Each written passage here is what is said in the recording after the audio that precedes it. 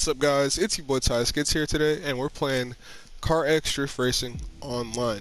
And today's CarX Drift Racing Online video, I'll be showing you guys the best, I mean like literally the best ultimate drift setup for the Shark GT, aka the BMW M5. So what you want to go ahead and do is go to Class 5 and find the Shark GT, purchase it, get the ultimate drift setup on the car, and a body kit if you have enough money. I'm broke right now, as you can see. I only have 657k, and the body kits for this are about, oh, well, let's just not talk about that. So you want to go ahead and head to your dyno stand.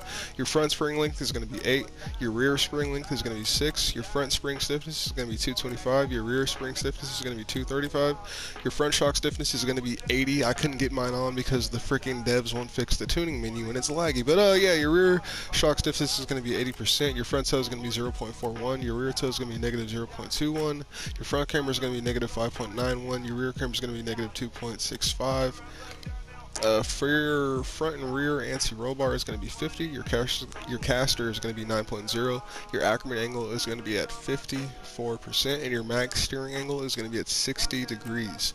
For your wheels, your front and rear rim diameter are going to be 20, your front tire width is going to be 325, your rear tire width is going to be 285, your front and rear tire pressure are going to be at 190, your front and rear wheel adhesion are going to be at 120, your front wheel track is going to be at 0, and your rear base is going to be at negative 3.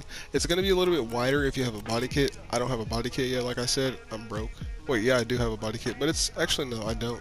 Wait, do I? I don't know. I don't know if this spoiler came stock or not. I might. Wait. Okay, let me just continue with the video. So your front and rear tire profile are going to be at 20%.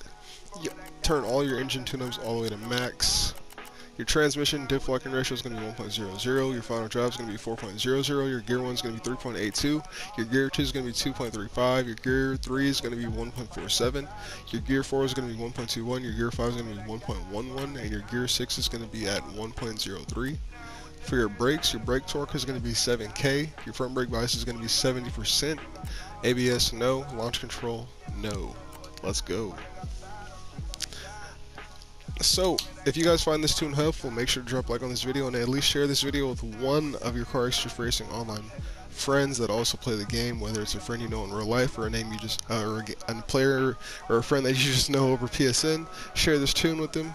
If you guys are new to the channel, like I said, make sure to drop a like on this video, subscribe, and turn on post notifications. This is the tyskiddz Shark GT.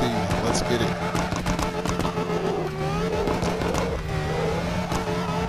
So the gears you're going to want to be in is going to be 3rd and 4th. Now look at how smooth 3rd is. Like, oh my god, this is... Bruh. This thing is amazing. Hit him with the 4th gear. Hit him with the reverse entry. Don't throw too far though. Ooh. 6,000. Let's get it. Hit him with that 360. Come on now. Let's go. We all about it, man. We all about it, man. This has been tyskiddz playing CarX Drift Racing Online, and today I showed you guys the best ultimate drift setup for the Shark GT, aka the BMW M5, and I'll see you guys next time. Peace.